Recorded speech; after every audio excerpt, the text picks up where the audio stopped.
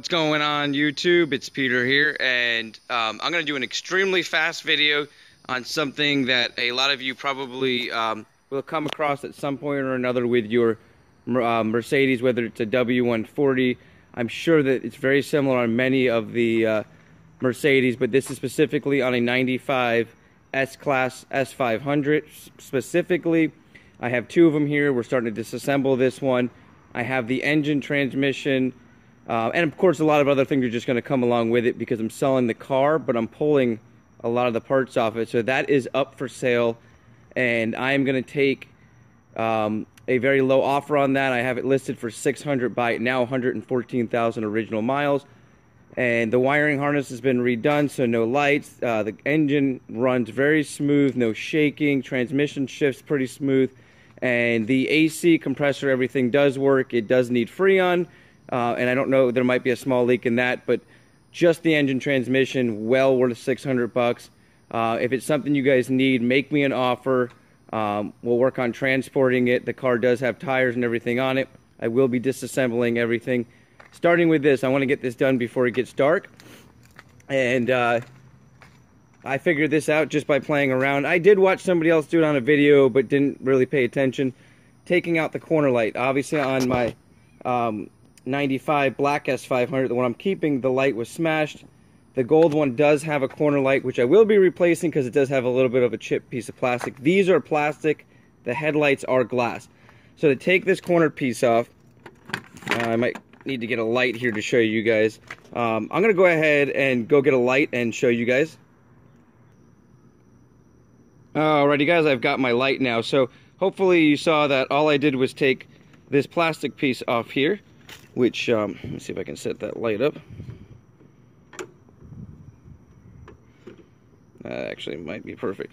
So this plastic piece here, which just pops off with a couple clips, and that opens up this little area here. And to take this corner light off, there's a little, let me see if I can find it here. Yeah, back there actually. There's a little clip, you see that little, I'll try to shine right on it. That little piece of gray plastic that looks like you can grab it with your hand. Let me see. I'm gonna go ahead and reach in there and pop that, and you'll see the light assembly. Sorry about that guys. The light assembly is, let's see if I can set the light up there.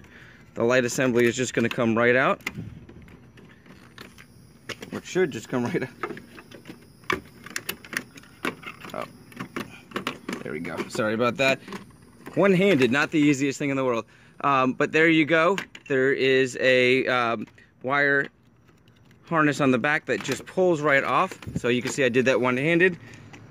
And that's it. You have your rubber padding along the edge. We'll compare the two here. That one's obviously smashed, got hit. The light bulb might be good on that though, so I might keep that. And our newish piece here, which came off the other car, and does have a cracked piece there, so I will be replacing that, but for now at least that's going to finish off that corner. Alright guys, hopefully that helped you out. If you have any questions about this, do not hesitate to comment below. I'll get back to you as soon as I can. You can see there the wiring harness just pulls right out. This will just push right back in, snap in. In fact, let me go ahead and get that wire back on there, and I'll show you guys how that snaps right back in. Alright, got my light positioned a little bit better there. Sorry it got dark really quick on me when I first wanted to do this. I wanted to get it done quick.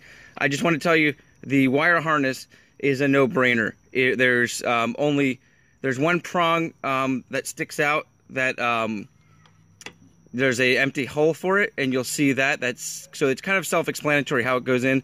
And then, of course, this is just going to slide right back in. Make sure you line everything up, push it in, and you'll hear a little pop, and it's in. So that's it, guys.